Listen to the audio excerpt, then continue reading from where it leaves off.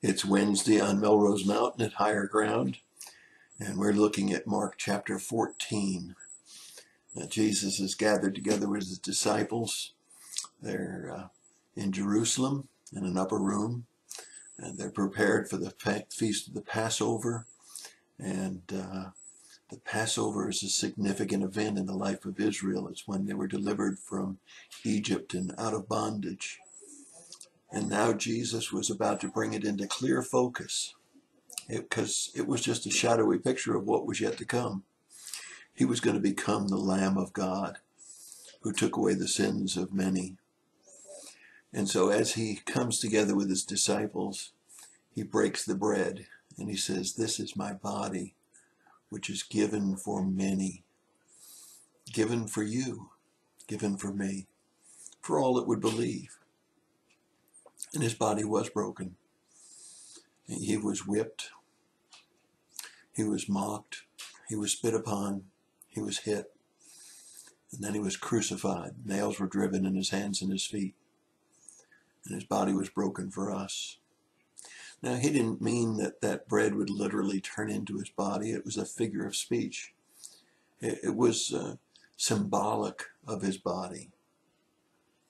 And then he says in verse 24, "This is my blood, poured out for many."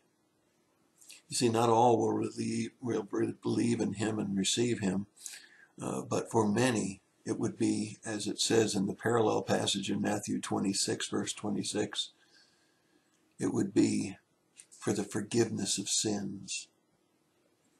Now, it wasn't again his blood. Remember, the Jew was very violently opposed to touching blood or being around blood.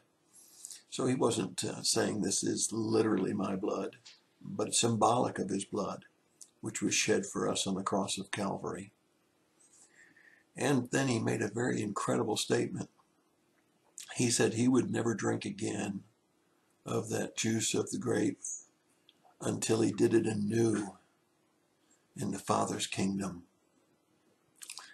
I imagine it was quite a reunion time when the disciples died and joined him in heaven. And they sat around the table, not celebrating the Passover, but celebrating the Lord's Supper, celebrating the death and resurrection that provided a way of salvation for all of us.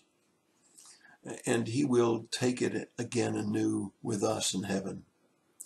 Now, I remember years ago, Peter Lord at a church in Titusville, Florida, asked two questions. He said, "What is the Old Testament and what is the New Testament?"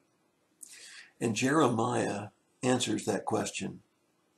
Jeremiah says in 31:31 that the Old Testament was the one that the people of Israel broke because it was a conditional covenant.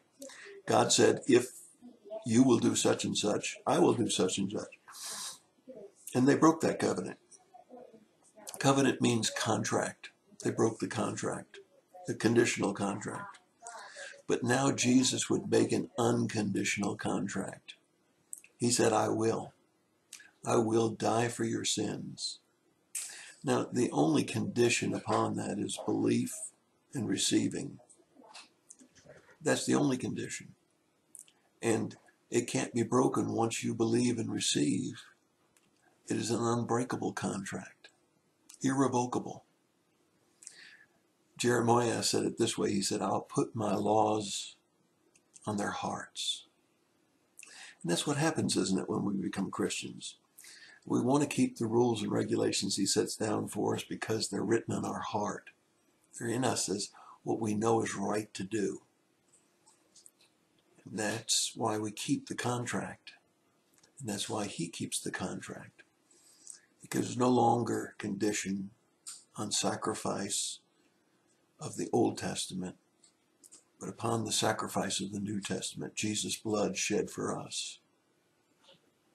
And one day, when our time comes to leave this earth, we will be able to have the Lord's Supper with the Lord himself. Now, the other thing that I've always noticed in churches is there's a great deal of controversy and argument about how often you should do the Lord's Supper. Some churches believe that you should do it every time you meet. Some churches say just on Sunday. Some churches say it should be done monthly. Some say quarterly. And yet the Passover itself was a once a year activity.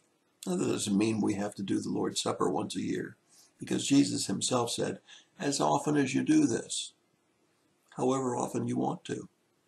If you're a church that wants to do it every service, that's your prerogative. If you want to do it once a quarter, that's your prerogative. If you want to do it as the Spirit leads, that's your prerogative. But he said, as often as you do it. Don't do it en route. Don't do it by ritual. Don't do it as a symbol of going through the motions, but do it in remembrance of him. His body broken for us, his blood shed for us, that we might find forgiveness of sins. It's all found right there in the text. Chapter 14, verses 22 through 25. Parallel passages, Matthew 26, verse 26, and Luke 22, verse 14. Do it in remembrance of him. Next time you come to the Lord's table, however often your church does it, remember, you're doing it in remembrance of him and what he did for you. He gave thanks, and he offered a blessing when he took the elements. And so should we. That's your thought for the day. God bless you.